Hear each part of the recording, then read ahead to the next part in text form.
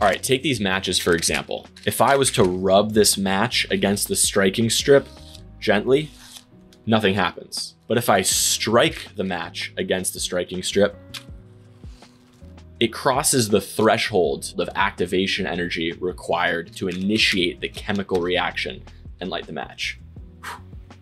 Kind of breathed it in. Now, one of the most important aspects of activation energy is that in a lot of cases, you need enough of it not just to initiate the reaction, but to actually power the reaction through to its conclusion. Now, if I wanted to get a sizable fire going by holding this match up to a big log, the log wouldn't catch. But if I lit some newspaper on fire, and then to that newspaper, I added some small sticks, and then maybe some bigger sticks, I could sustain and grow the reaction long enough to get a nice fire going. You see, this idea of needing enough energy to power the reaction through to its conclusion is why revolutions are so difficult and often unsuccessful.